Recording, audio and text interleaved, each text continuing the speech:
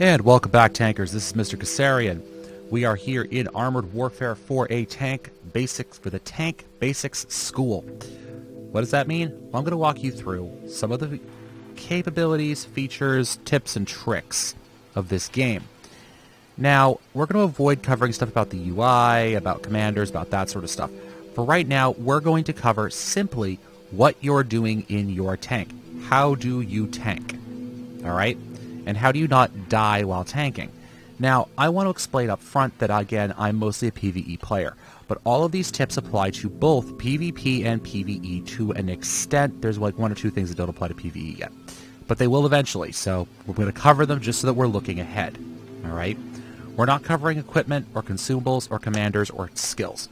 For right now, we are covering armor, alright? Well, specifically, we're covering protection, because it's not really even protection, it's survivability.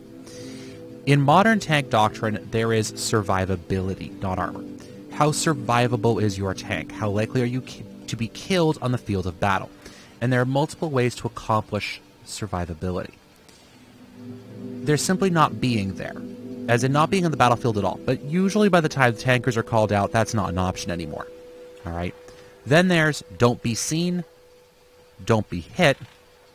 When you are hit, can you resist the hit, what people think of as armor?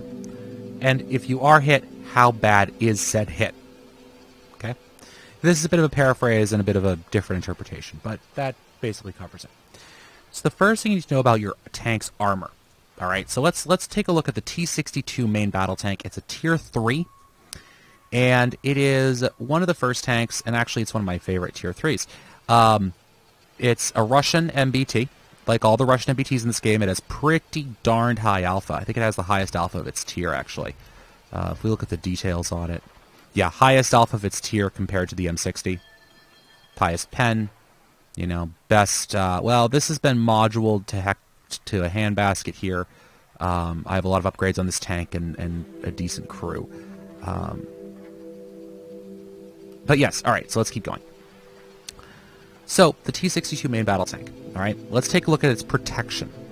So under here in defense, you can see how many hit points it has, so how much damage you can take. And then you have hull FSR, followed by some numbers and slashes. What does this mean? Front is F, S is sides, R is rear. So this being an MBT, you can see it has pretty good armor for its tier. Alright, it has 102 millimeters of armor on the front, 79 armor on the side, and 46 in the back. This is a pretty good determination, or example, rather, of what most main battle tanks and how their armor plans are laid out. You have good frontal armor, mediocre side armor, and just don't get hit in the back. Alright? Most armor vehicles don't get hit in the back. But you also have your turret armor. Turret FSR. 242, 122, and 55. Well then, that's a lot heavier armor. Yes, it is. Alright, so your turret has different armor values from your hull. This is important to remember. You only have 55 millimeters of rear turret armor. Alright? It's a lot easier to forget where your turret's pointing when you're shooting at someone. So you may have an enemy over here who has a big, nasty gun, and you're worried about it. Your enemy off to your left, however, does not have a big, nasty gun. So you spin your turret to this guy to take him out. In the meantime, the guy in front of you has slid around behind you. Alright? Not behind your hull. He's on the side of your hull. That's fine. So you go, okay, fine. You keep your aiming at this guy, and you rotate your hull to face. This guy still can't shoot at you for whatever reason. Well, you still have a problem. Your hull's pointing at this guy on your right. You have your heaviest hull armor pointed at him. But you're pointing your weakest turret armor because you're looking to your left, and your major threat is to your right. Okay? Just something to keep in mind. Now, let's look at some other info here. We have these hull modifiers. You can see it's 1, 1, 1 across the board. What does that mean? Well, that means that you have one hull modifier versus armor piercing, high explosive, and shaped charge ammunition. So when a round hits you of any of these types, it's going to use your armor values as listed. Let's look at a different tank. Let's look at the T-70... No. T72? Yeah, let's take a look at the T72. I think it has different hull modifiers. Yes, okay, good. So the T72 here, T72 Ural, and I think some of this is being changed by... No, this doesn't have ERA on it. Okay, good. You can see it's made of layered steel composite, all right? Now, it has heavier armor just straight up than the T62. Well, it's a main battle tank. Of course it does. And it's a tier 5. It's 2 tiers higher. Of course it has better armor. But one of the most important things to look at here is these modifiers. So it's using a composite armor system, which is more effective than simple homogeneous steel. Or, in tanker terms, we call it RHA, Rolled Homogeneous Armor.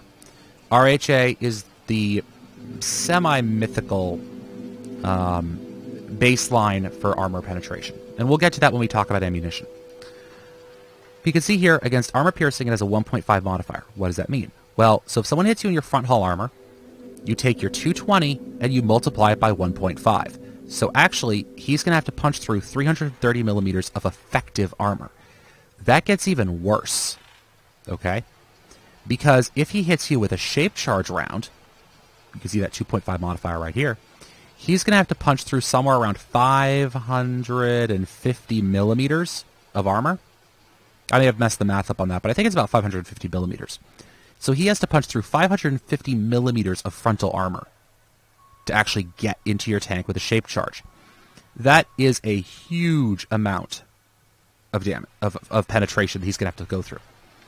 You can see my own heat shell won't pen that at all. I can't get through my own frontal armor with my heat shell. Even though if you just look at the straight numbers, 278 versus 220, I should be able to. But because this is a shape charge round, a heat round, it's not going to punch through that.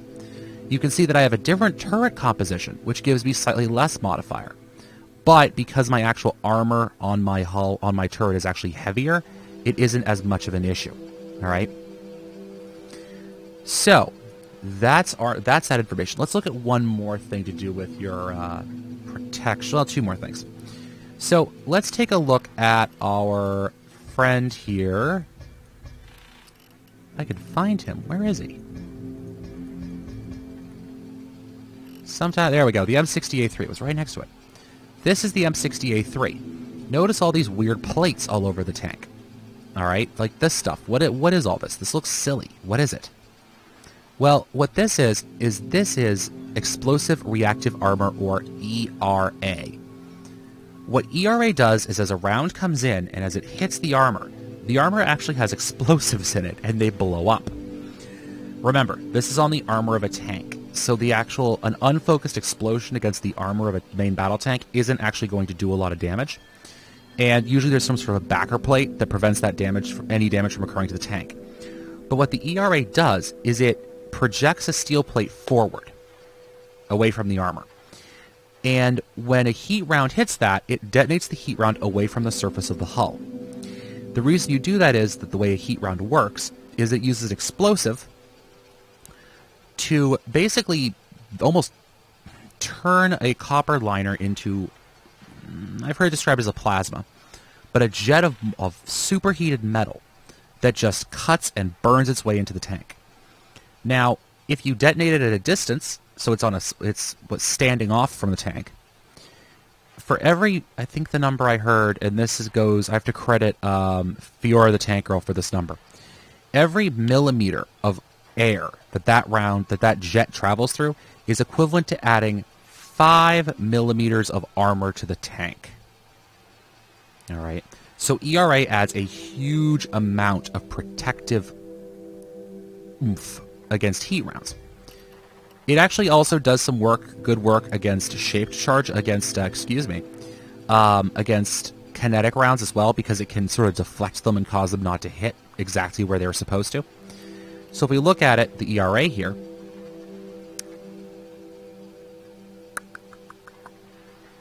you can see ERA composition, light ERA. Okay? Offers marginal protection. So you can see ERA front, side, rear, 15, 15, 0. So it's adding another 15, 15, and 15 millimeters of protection to the front and sides of wherever that ERA is covering.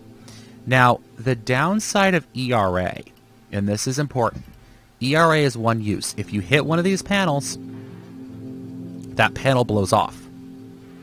It's gone. Until you get back to base, you don't have it. So you can sort of deplete the ERA of a tank just by shooting at it. And this becomes important if you're in an MBT and you're getting hammered on by an LAV or a scout vehicle, an AFV, something like that, like the Fox, or even a I don't think I have it, even an XM800. It's going to strip away that ERA. The ERA doesn't care that round's tiny. It's still going to strip that ERA away from you, which leaves you much more vulnerable to another tank or to an anti-tank guided missile. Which brings us to our final point, the anti-tank guided missile.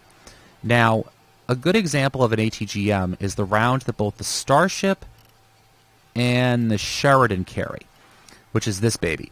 This is the upgraded one, the MGM-51C Shillelagh ATGM, also known as This Thing Hurts. Okay, let's take a good look at it.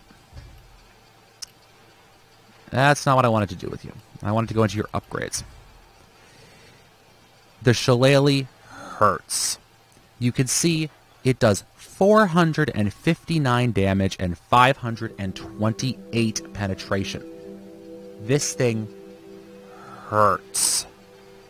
Okay? Yeah, it's really painful. Now, you're not going to see a lot of them get fired because from Sheridans or Starships because they're fired out of the main gun, and the reload time's forever.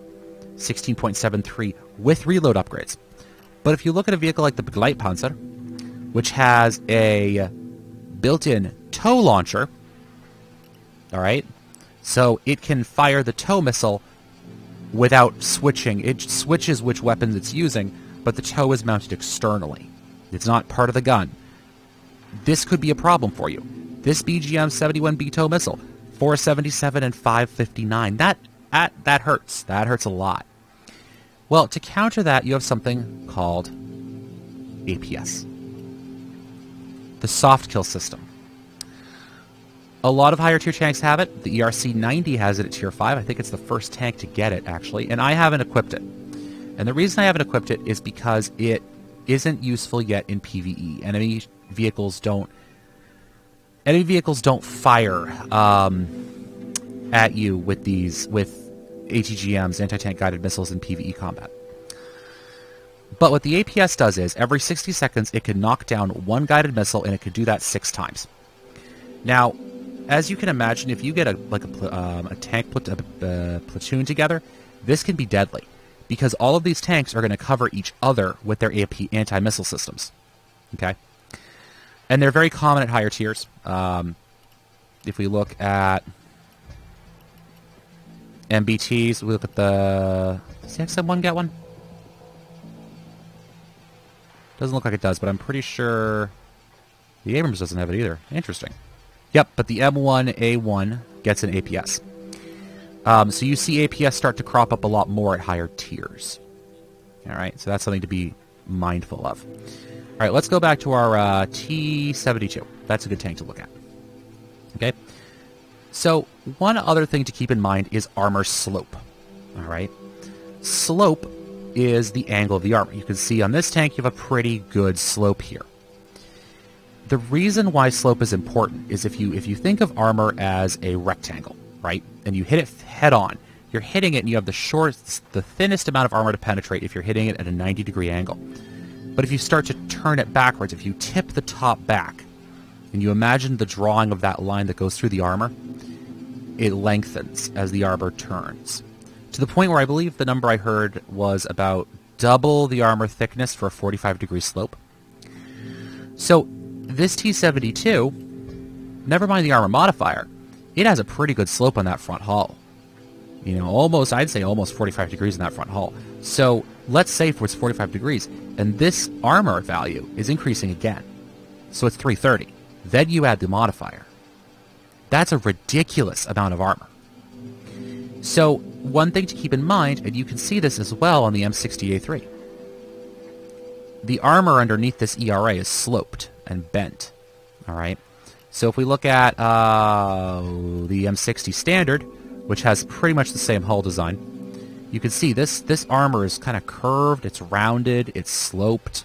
You know, it's going to be hard to hit this thing in a place that's fragile, that isn't sloped. What you want to aim for is, if we look at the T64, you want to aim for something that's flat. So you want to hit maybe in here, you know. You want to hit the back here, you know. You want to hit something flat that gives you the best chance for penetrating. Simultaneously, you don't want to hit the armor at an angle like this, because now you're not only dealing with one direction of slope, you have a second direction, because the tank has its nose turned away from you. And that also applies to the turret. This rounding on the turret, you're never going to really get a good 90-degree hit, because the turret's a circle. You know, you're not going to get that. So keep in mind armor slope, armor modifiers, armor slope, armor modifier, and armor thick all affect armor thickness, or effective thickness against whatever round you're firing. Which brings us to know your ammo types. Different ammo types are better against different vehicles. So if we look at my M60A4, which I had a minute ago, M60A3. It's a Tier 3 tank, Tier 5 tank. T-72 is also a Tier 5 tank. So the heat round. The first round you should know about is your heat round. Your heat round, as I said earlier, uses an explosive to project a jet of molten, superheated copper into the tank. That's bad. Your heat round has very good damage, and not so great penetration. So the penetration on this round is 278. Let's look at the M60A3. Well, that's actually probably going to punch through his solid steel frontal armor, even with that ERA on there. Well, except that it's sloped, so it's going to struggle. You know, it probably will punch through his thick armor, but it's going to struggle to do it. All right. The same thing with the M60A3. Now, his heat round has about 261, which we saw earlier. 261. That's not gonna, even without the sloping, that's not gonna penetrate the front hull of the T-72. Never mind his turret front armor. Never mind the armor modifiers. Just with the sloping, that won't penetrate. Yeah, even if you get a 90-degree shot, the modifiers will prevent that from penetrating. On the other hand, it does a lot of damage. If you're firing at something like, let's say my M60 was engaging this Fox. Well, the Fox has no armor. It literally, 15, 18, 18, yeah, it has no armor. And it's aluminum, too, so you actually have a negative hull modifier. This cuts that armor value almost in half for its effective armor. So, the heat rounds do a lot of damage. Looking at the heat round on my T-72, it does 606 points of damage. That's a big chunk of this Fox's health. That's a lot of damage. Wait a second. Huh, he has a lot of HP. I mean, that's almost half the health of my M60. Now, again, it's not going to penetrate everything. And how are you going to fix that? Well, looking at my T-72, or let's look at the M60. He has a second round, this blue one. This is Armor-Piercing Fin-Stabilized Discarding Sabo, or APFSDS, also known as just Sabo. Sabo is interesting. Sabo actually means shoe in French, I believe. And you have a very thin kinetic penetrator, think of it like an arrow, surrounded by a shoe, or a outer covering, an outer case, kind of. That's much thicker. It actually happens to be the same diameter as the shell barrel. In the case of the M60, that's going to be 105 millimeters. The reason they do that is the amount of energy you can impart to a round is dependent on the diameter of the shell and the length of the barrel. To get a barrel that is not ridiculously long, and you can't just keep lengthening it because of internal ballistics reasons, you need to make the shell wider to impart more kinetic energy to it from the gunpowder. Well, from the propellant. We don't really use real gunpowder anymore. When it fires, that shoe, that outer case, falls away, revealing the Sabo the arrow inside of it, which is very small and very thin. Well, it's very thin and long, so it has very low resistance. It's made of very dense materials, and it's designed to just punch its way through the enemy tank. It does damage because when it hits, it actually starts to splinter as it leaves the inside of the armor. But you can see it has lower damage. This only does 331 damage versus my heat shell is going to do 405. But it has much better pen. You have 261 versus 319. That 319 is not actually quite enough to penetrate the thickest part of this MBT's armor with the modifier and the sloping. But if you hit a weaker spot on the frontal armor, it will go through. Alright? Now, I'm going to know some players are just going to go, well, if it's always going to pen, I'm just going to use the Sabo all the time. Well, the thing you have to know is that against lightly armored vehicles, like let's say this Fox, if you hit him with a Sabo, it's actually not going to... There's not enough resistance on his armor to cause that Sabo to fragment and actually do the damage it's designed to do. In other words, it's going to go in one side and right out the other. There's a similar event to this that happened in World War II, where Japanese battleships and heavy cruisers were engaging U.S. destroyers, and they were firing armor-piercing high-explosive rounds. They're designed to punch through and they're fused, so once they punch through, they explode inside the ship. Well, the destroyers had no armor. They're destroyers. They literally have no armor, just their hull. They have enough thickness of metal in their hull to give them structural stability. That's it. So the high-explosive shells failed to detonate. They'd go in one side of the destroyer and keep going and just fly out the other side again. The same thing will happen with your Sabos if you punch them into a Fox. You're going to hit. You're going to do some damage, not a lot, and you're going to get a little message in your screen saying, overpen. Which means you overpenetrated the target. You hit him, and it went flying through out the other side. Didn't do as much damage as it could have. So there's one final type of ammunition, and that's this stuff. High explosive. Alright? And let's look at the Starship. Do you use standard HE? Yes, you use standard HE. High explosive is exactly what it sounds like. It's a lot of explosive in a shell casing, and it detonates on impact. Now, you can see it does a monumental amount of damage. 451 to 551. But that's only if it penetrates. And look at its armor penetration value. 22 millimeters. Now, if you hit a Fox with this, that's going to penetrate. But if you hit anything else, it isn't. The advantage of it is that if it doesn't penetrate the tank, it'll still do some damage. You can see that damage non-penetrating, 75 to 367. If you don't penetrate with Heat or Sabo, it's not going to damage the tank. This will always damage a tank. It's also very effective at damaging enemy modules on the tank. And if you actually penetrate with one, it will wreck someone's day.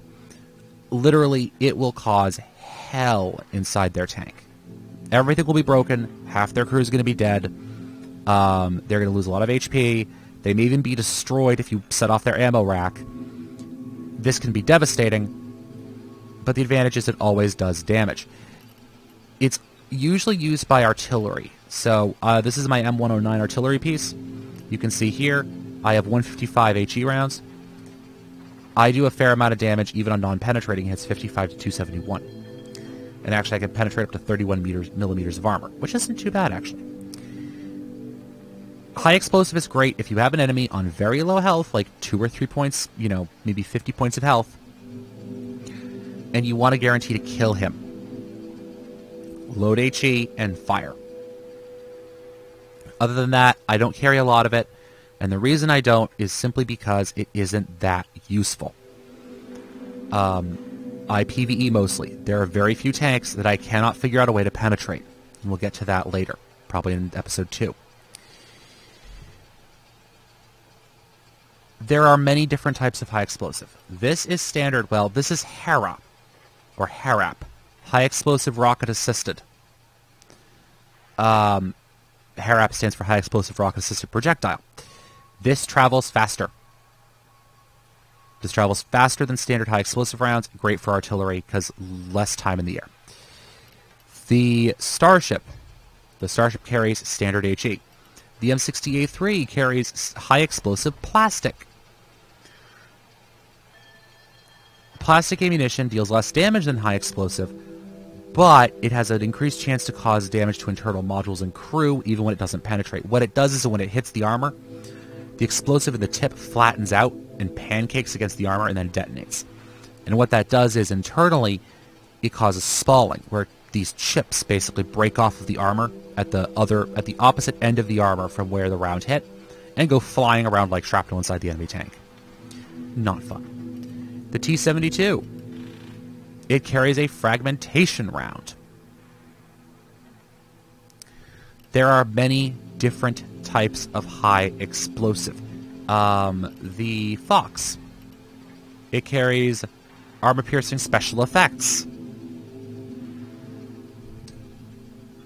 Deals moderate damage.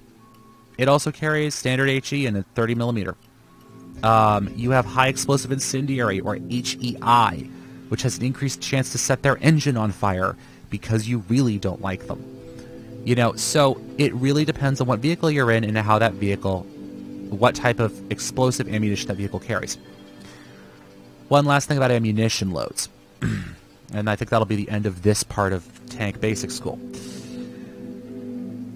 In PvE, I typically carry mostly heat. We can look at my T-72. Where is it? There we go.